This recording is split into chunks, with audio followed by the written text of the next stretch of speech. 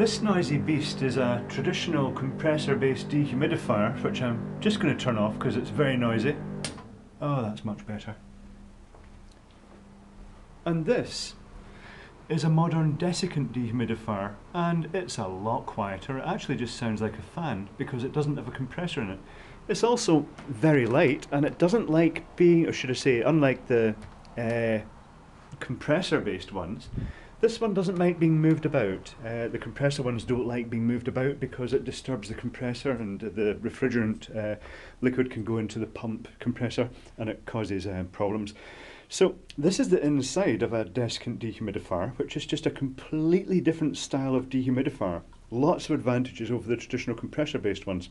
So to start off with, it's got 3 motors. It's got a powerful motor to drive this fan, and this is the fan that moves the air through it, and it pulls the air through from the other side and blows out the end here. The next motor is the heater motor, and this blows centrifugally again. It blows air up this channel and through this heater block. The third motor is this tiny little motor down here, and it's just a standard geared synchronous motor, and it rotates the desiccant drum. Right, now looking over on the other side of it, I shall just turn this over. Here we go. The air, when it goes in the front of the unit, goes through a filter, and then just a coarse filter, hold on, one filter. And the purpose for this, I'll show you why it goes through a filter first. It goes through the condenser, which is a plastic condenser, because it will cool the surfaces of this, and there's hot, moist air being passed through it in a continuous cycle. And when it condenses down, it drips to the bottom and then drips out of this port here and into a water collection container. However, underneath that, I shall just remove this, is the port for the air that the air comes out of into the, now let's see, oh wait, actually, yeah, the air comes from the moisture exchanger module into the condenser, passes up and down, and then goes through, this is the fan that's passing the air through the heater. This is a desiccant drum. It's about 1 inch thick, and it's a drum that's kind of, it's a honeycomb type. You can see the effect if I move the camera about, that you can see right through it from certain angles. It's almost like corrugated cardboard rolled into a roll, but it's quite brittle feeling. And this is made of what's called zeolites, which are hygroscopic materials. They absorb moisture from the air. Now, this drum rotates slowly. The little motor on the other side has a gear that just connects to the side of the drum, and this rotates very slowly. It really is just a continuous slow, almost like maybe even slower than the second hand of a clock. I'm not 100% sure the speed it rotates at, but it is very slow. And as it rotates, the air being pulled in the front of the unit gets pulled through the pores of this, and any moisture in the air gets absorbed into the surface of this hygroscopic material, the desiccant. It continues to rotate round through the airflow until it gets into this zone here. And at this point, it actually gets hot air blown through it. And when the hot air is blown through the desiccant, it liberates the moisture out. It basically evaporates the moisture out and pushes it through this port into the condenser panel, and the moisture then drips out the bottom. Once the desiccant has been dried, it then exits again hot, and that makes it very receptive to moisture, and it sucks more moisture out the air as it goes round. The electronic controlling this on the top, this is well, it's kind of maybe a wee bit too complicated, this unit.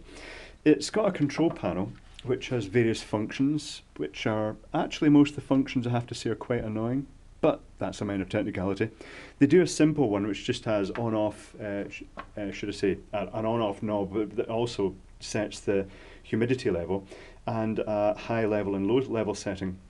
Now, talking about power, high and low levels, the heater block is the main bit that draws power, but because it's a continuous loop through the condenser coil, it doesn't really, it's quite efficient. So On the lowest setting, these units tend to draw 300 watts, which, when you add it up, you know, it sounds quite a lot, but in reality, compared to the 150 watt compressor-based dehumidifier, it's much more efficient. They do have a high setting of 600 watts, and I did a test. I measured how much it cost to basically fill the water container. I'm just seeing, is there? No, I've not got. Yes, I have got a water container.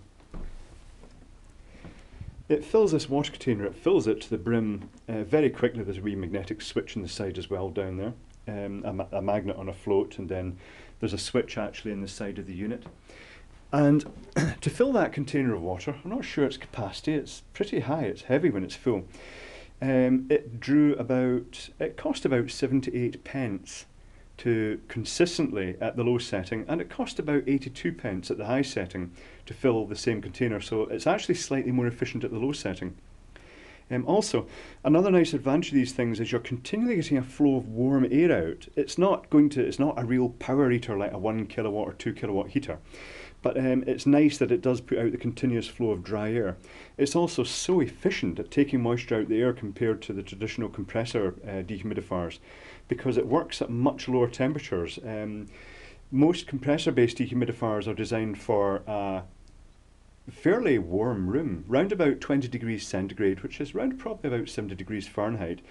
And that's their optimum level at which they'll take the most moisture out. But compressor-based dehumidifiers are absolutely rubbish at lower temperatures, although air won't actually hold much moisture, right down to, it progressively holds less moisture right down to 0 degrees when it can't hold any moisture at all. But these dehumidifiers, the Desiccant ones, are not bothered by temperature. They will quite happily work in a cold building, and will just run until they've brought the humidity in the room down to the set level, and they do that quickly. They're very, very good. I'm really impressed with these. Inside, you've got the mains coming in. The first thing that happens is the live goes through a safety circuit which goes through two thermal cutouts, one in the heater block itself and one on the exit port after the Desiccant drum. They are one-shot thermal fuses. They're like a last resort. So you know it's not good if they trip. That's like the unit is rendered out of operation until you get it professionally serviced to have those things changed. The power then comes back in and goes straight to the heaters without going through the internal fuse, through these two small relays. There's a couple of small relays, little cube relays down here, and they've got snubber networks and output, just basically capacitor and 100 ohm resistor. The feed then goes through this little fuse down here and feeds the rest of the circuitry. And unusually, things like the motor, they have a common live feed, and then the neutral is switched through a bank of 6 triacs, 6 tiny little TO92 type triacs here. Slightly bigger one there for the highest speed setting of the motor. Not all the triac positions are filled in this unit because it's that basic model, electronic module, which doesn't have the ionizer, which isn't really needed anyway in my application. So it's got one of these triacs switches on the heater fan. One of them switches on the they call it the in phase. I'm not sure why they call it the in phase. It's actually the little motor that rotates the drum, the Desiccant drum. And then the other 3 are switching the motor between low, medium and high speed settings. The motor on the fan is a pancake motor. It's quite a chunky thing in there.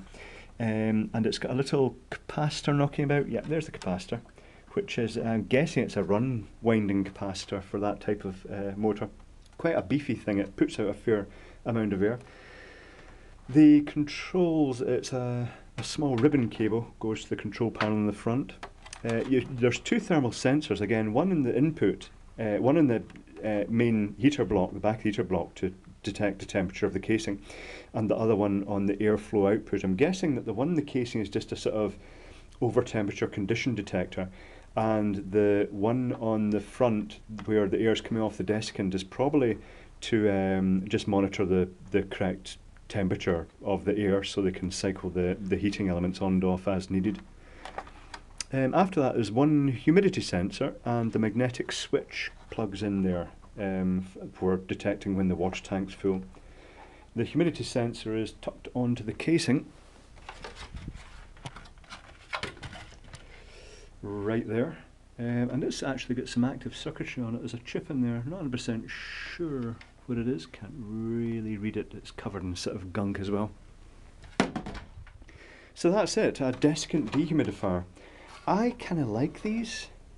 So far I've had no problems with them whatsoever. They really do a great job of sucking water out the air. And they're very, very quiet. You can easily sleep in the same room as sin, because at the low setting it just sounds like a fairly powerful fan running in the background. It's not a disturbing noise.